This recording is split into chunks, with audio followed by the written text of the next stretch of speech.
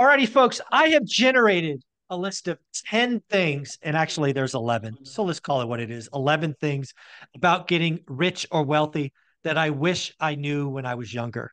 What I thought I would do is run through this list with Casey from Brick by Brick Wealth and get her input, her thoughts, and see if there's anything that maybe I'm missing or frankly I'm wrong about. Casey, how are you? I am doing so good. It's going to pour down rain later, so I'm glad right now I have internet. We got internet. We are connected. So I Yeah. do have this list. I'll just go top to bottom. They're not in any particular order, other than this is how I brainstorm the list. So number one is actually something I've said on this channel. I've tweeted actually a couple of times, and that is Casey. Inflation is a feature, not a bug. What do you think of that? I love this one. And I feel like I spout this all the time. And honestly, last September, I did an Instagram reel talking about inflation, and Instagram took it down and said that I violated community guidelines. I was so mad. But what I had said about it and what I love about inflation, especially as a real estate investor, is that while everything else goes up in price, so does the price of my rents. My rents also go up. So, yeah, I'm paying more in milk and I'm paying more for movie tickets and I'm paying my lawn guy more and everything is costing more. But along with that, I'm also getting increase in rents because right, real estate rises with inflation. So to me, as a real estate investor, inflation, it's just a fact of life. It's going to happen, but it's definitely a pro when it comes to real estate. Yeah, for me, at the end of the day, when you understand that inflation is a feature, not a bug, you behave different.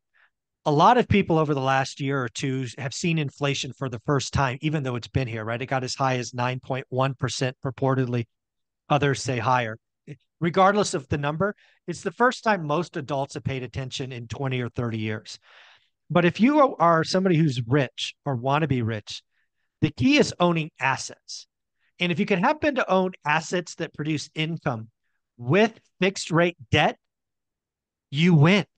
Because the beauty of that pairing is the debt gets paid off with cheaper dollars down the line, ideally 30 years. And oh, by the way, it's paid off by somebody else. It's like, yes, give me more of that. So if you really appreciate that the US economy, frankly, the banking system is built on inflation, you act different. You own assets, you have 30-year fixed rate debt, and you just hold on. And, if you have enough of those assets, at least four, great things happen. So, yeah, inflation is a feature, not a bug. I wish I knew that earlier. So that's number one. Number two, plan for a decade, not a week, not a month, not a quarter, not a year. Plan for a decade. I love this too, Michael. And I feel like people really need to soak that in because in our society, in our culture, get rich quick, easy, quick gratification. That's what we all want. That's how come our attention span has shortened over time. I think the attention span now in the country is like 3 seconds. That's why YouTube shorts and transitions and movie clips has gotten shorter and shorter and shorter because we get bored easy. There's too much dopamine, there's too much stimulation and that dopamine release of being satisfied. It sucks. And so we want things now. We want that release now. And so when we see people online and in, the gurus spouting, get rich tomorrow, you can do it right now with no money, with no this, no that, you can be a millionaire tomorrow and flashing Lambos at 18. It's not really accurate. Those things have happened for some people, but really the luck of that is few and far between. Everything is misinterpreted and shown to sell you something because they want you to buy their thing and they want you to see how fast and quick and easy it is to get that dopamine release because nobody wants to work hard. We all want things to come easy. And in real estate, unfortunately, it's not super sexy. It's not super sexy. And if you talk to any, real estate investor that gets their hands dirty, does the work and does things himself, you'll realize that, oh crap, this is like not something that's going to happen tomorrow, and it does take a decade and you want inflation to help you with that. And you want, the income from it. You can get it now. You can get your, appreciation. it's just going to build and build and build and build over time. And we've been in this 8 years now, maybe it's 9 now. I don't remember. I have to count. But, a few years ago, we started feeling the effects like, whoa, we feel the second income now from Mm-hmm. rental properties. We Yep. feel it. Our lifestyle has gone up, try not to keep up with the Joneses or any of those things, but we have more discretionary income. We can take the trip. We can order off the menu without having to look at all the prices. We can, pay for people to do things. We don't always have to do all the work on our houses now. So it does take a decade. And once you hit that decade mark, that's when the magic starts to really show. Yeah. Yeah. Again, I just wish more people realize that if you just do the work for a decade, you can have amazing things. And again, maybe it's come with age, right? I'm over 50 now. A decade's nothing, right? Do the hard stuff for a decade and you can have 50 or 60 years of just, Mm-hmm. the other side of that sacrifice. So it's so cool. All right. The next one is focus on one thing, not 10 things. What do you think of that? So when you say that, what comes to mind is shiny object syndrome. What comes to mind is it going to be RV parks? Is it going to be wholesaling? Is it going to be self storage? Am I going to do short term rentals? Am I going to do long term rentals? Am I going to do X, Y, Z, ABC, all the way to Z? Because everybody's something, again, it goes back to the second thing that you said. What is going to get me the most money the fastest? What's going to make me rich tomorrow with the least amount of effort? I mean, that's what people are looking for. And so people will jump around from one thing to the next looking for what's fast and easy. Guys, and I'll say, like, even sometimes I fall victim to, like, ooh, tell me more about that idea. When I went to the women's retreat in Florida, there is a woman doing amazing things in all sorts of categories in real estate. But when it came down to it at the end, when I left and I'm on the plane, I'm reflecting and I'm absorbing all that I've learned, it's like, Casey, long-term rental properties like the back of your hand. Why start from scratch as a beginner in some other category? Do what you know and just do more. Do it at scale. Do more of that. Do something that you love, get good at it, and make it easy on yourself. Don't make it hard by going after all these different strategies. I'm going to do one of these and one of these and one of these. What? You can't be proficient in all those, in my opinion. Yeah. Yeah.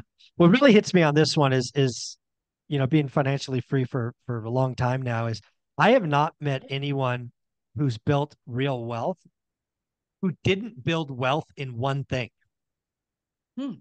Ooh, I right? love A that. lot of folks talk about multiple streams of incomes and this and that's and the others, but everybody I've met over the last 10 years when we've really had something all did it in one thing. Yes, they may be diversified now. They may have multiple streams of income now. It may be fun to talk about now. I haven't met anybody that did it by focusing on 10 things. Because you just can't. Nobody's, you only got 24 hours in the day. You can't be great at everything. So that's a big one for me. All right, here's one that I'll say it this way. You got to fire your friends. You got to fire your friends. Your friends suck. What do you think? How does that one hit? I think, it's true. And I have less friends now. I know we talked about this a few months ago, but I have less friends now than even just a couple years ago, even a year ago. And none of them are going to watch this. So that's It won't everything. None of matter. them are going to watch this. My friends that I have now, I have some high school friends. I know you've said your friends you've met, through real estate and all that stuff. I do have this little core group of high school friends that I've had even since eighth grade, and they're great and very supportive. But my mom group friends in the neighborhood, the ones that I've been friends with for 11 years, we just don't connect. And honestly, they don't inspire, they don't, what's the word, inhibit me, they don't push me to make the right choices. It's, hey, let's drink, Friday, Saturday night, let's stay up all night, or hey, why don't we hang out and do this, or hey, did you watch that Netflix show, or it's never about the things that matter the most to me, which is self-improvement, making more money, striving to have a higher quality of life. Like, I'm never satisfied, with myself. And I'm like, more, better, be better, be better, be better, be better. How can I self improve? Like, I don't have time to watch Handmaid's Tale, whatever that is. Like, I don't have time to watch love stories or read books about things that didn't really happen. I'm like, the only things that I consume are self help books or, how to be just how to be a better business person. Um, and they're not into that. They're satisfied with paycheck to paycheck. And I Mm-hmm. do feel like being near that does hold me back from being in the other category, which is the women that I met at the retreat and some of my entrepreneur friends online. Like, those are the women, those are the friends I need to have, because they will lift you up and help you realize a better version of yourself by showing you the things that they're doing. And when you're down, you can be like, you know what? If she can do it, I can do it. Not, well, let me just hang out on the couch all week because my kids are off school. Yeah. Just different Yeah. mentalities, different mindsets. Yeah, folks, at the end of the day, take self-reflection, look at your friends. Maybe some of them are moving and grooving like you are. My history has said that that's not the case.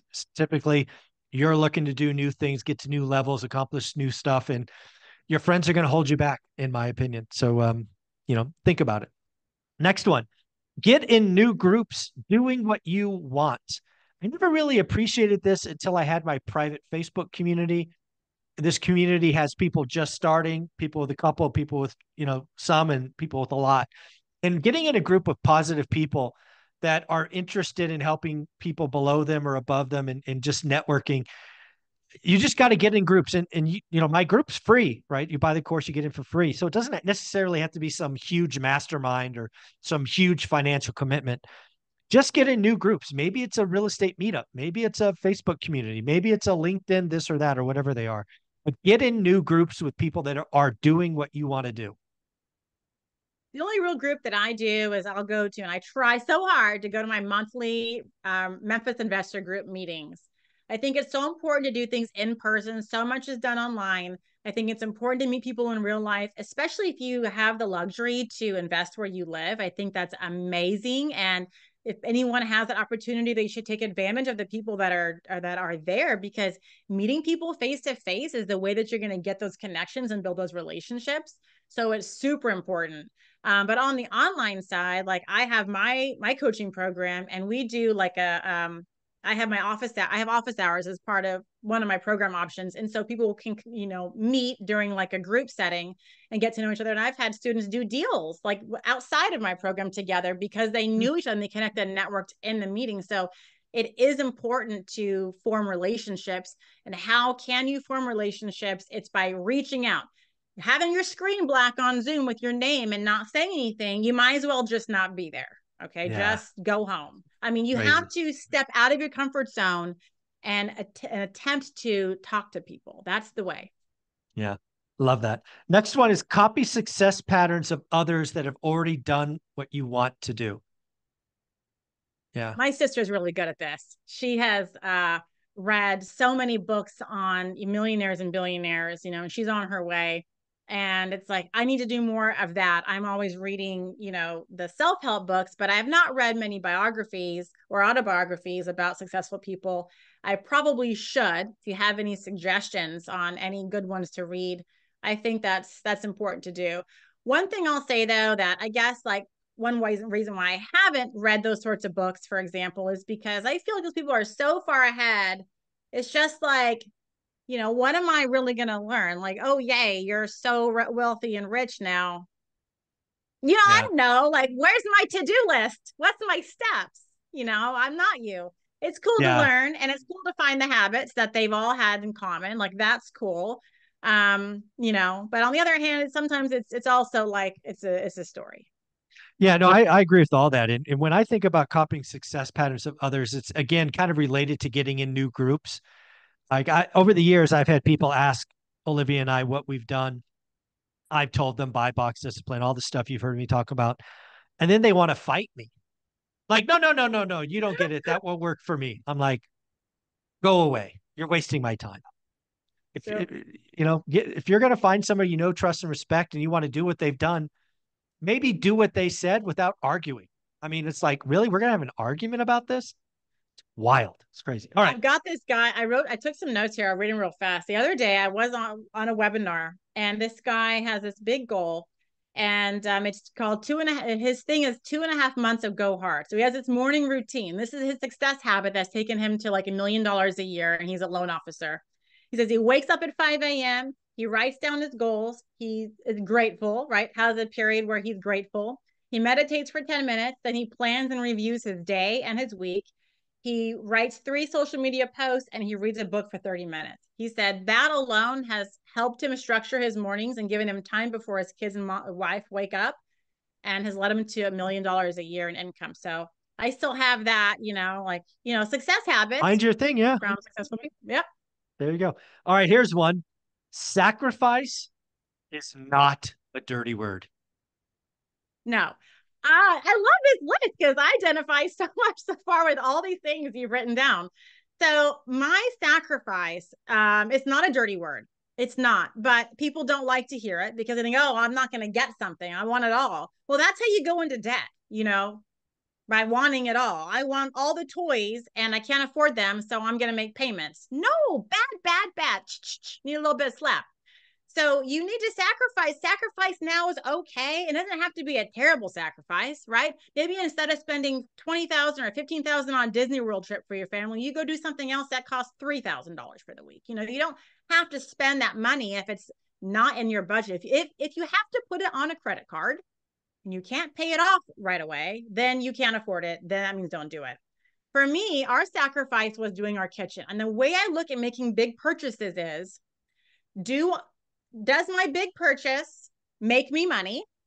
And if not, am I okay with that?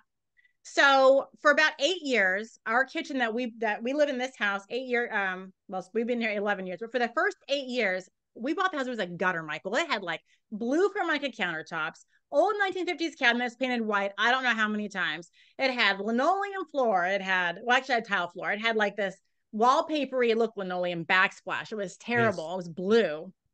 And I said, Blake, as soon as we move in, we're gonna gut this kitchen because it's a gutter as we moved in. We had that kitchen for 8 years, Michael. Why? Mm, Because every single year I said, well, I can spend $30,000 on a new kitchen, or I can spend $30,000 on a rental house. Which one should I do? Oh, the rental house. Why? Because my kitchen doesn't make me money. So mm, we did that for every year. And every year I was like, oh, I want my kitchen, but I'd rather have a house that makes me money. Oh, I really want my kitchen, but I'd rather have a house that makes me money. So we mm. did that. And finally in 2021, we did finally redo our kitchen. And all that money that we spent on our kitchen came from our rental property income. I love it. I love it. All right. Next, do the work daily on your goals. None of this weekends only stuff. Oh my gosh.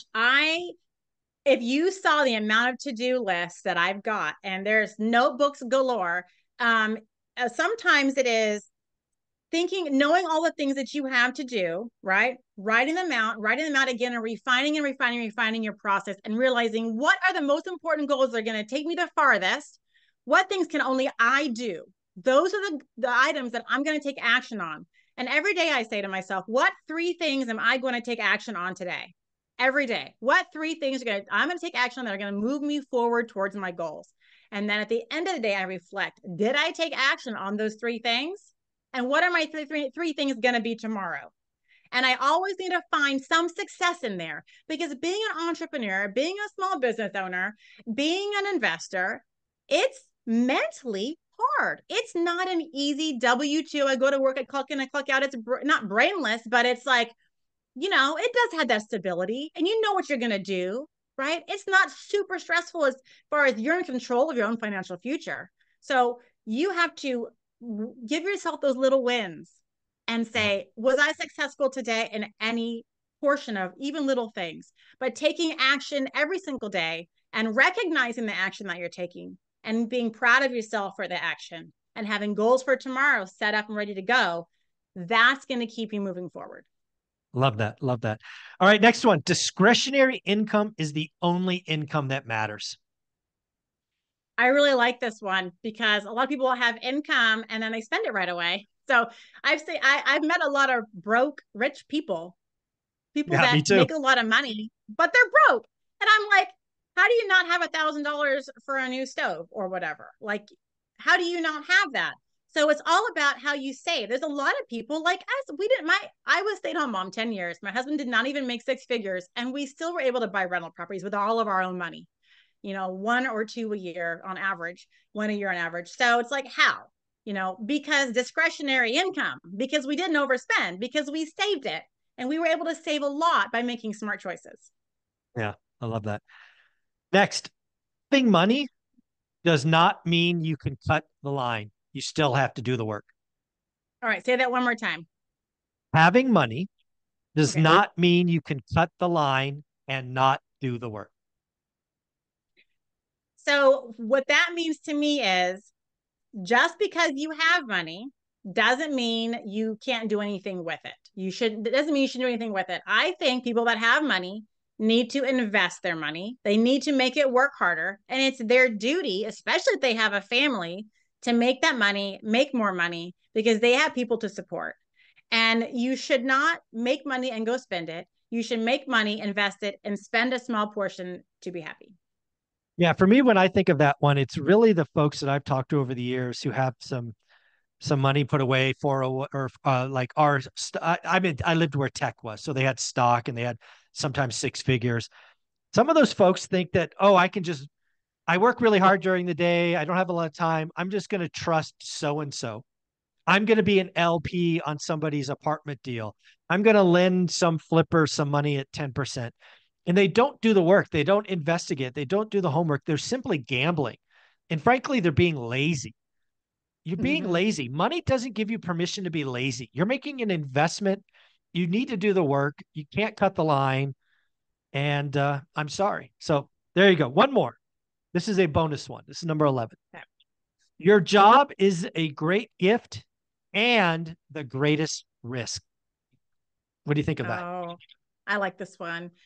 Your job, especially if you have like a W-2, a day job, your job is a gift because it provides a security. However, on the risky part, false sense, but it does, you know. Um, but it's a gift because this is where you're going to make money to buy real estate. This is where you're going to make money to invest. And if you don't have a job, right, then you're going to get DSCR loans. You're going to have to use hard money. You're not going to make as much money. It's going to be much more stressful. Mm-hmm. And why would you do that to yourself? The goal of, we do real estate. The goal of investing in real estate is to reach financial freedom. You can reach it much faster if you keep your job. I don't understand why people want to quit their job the first 5 minutes. I'm going to go be a real estate investor. When I got on Instagram in 2019, I had no idea people did real estate investing for a job. Like I grew up, I want to be a real estate investor with no prior experience and no money. I'm like, what? How's that even Mm. a thing? Like I thought real estate investing was a you would invest in real estate from the money you earned from your job, and that's how you set yourself free. Mm-hmm. So it is a gift. Your job is a gift because it provides you with income so you can be bankable and money to put down and get high quality government loans. But it's Mm-hmm. also a risk because if you are too secure in that job and you don't spend the time on the weekends and after working in the mornings to learn your market, to take the next steps, you're letting complacency and mediocrity just be your Comfort. little You're box that you're Yeah, in, you're you being know? comfortable. Yeah, when I think of Yeah. this one, that it's all of that. It's the greatest gift because again, you're right. You get the cheapest debt. There's some security. You have some income coming in. You're not dependent on a deal. It's also a great risk because of the comfort level, as you've talked about. Also, if you don't have those assets built up slowly over time, you're one recession from potentially being let go and being in a tough spot. But yeah. So those are the 10, actually 11 things I thought about getting wealthy that I wish I knew earlier. What do you think of the list? Anything jump out at you that might be missing? I think you covered most of the things. What a great list. And I guess I would just say the thing to take from all this is to take action, right? Don't worry about what everybody else is doing. Do what's right for you. And if it's not long-term rentals, if it's some other asset class, just be proficient in that. Keep your day job, be diligent, do the work, don't give up on yourself. And in 10 years, you will be wowed. There you go, Casey. You're amazing. Where can people find you? People can find me, guess what, Michael, on YouTube because I have been doing my videos every week. Thursday at Nice. 5 p.m., there has been a video that has come out every week, Thursday at 5. So you can be aware of that and subscribe to my channel. And then I'm still on Instagram, Brick by Brick Wealth. Just so we're clear, that's 5 p.m. Central. 5 p.m. Central. Yes. Thank you for clarifying. Very cool. So 3 o'clock out west. Casey, you're amazing. Thank you for being here each week. Thank you so much.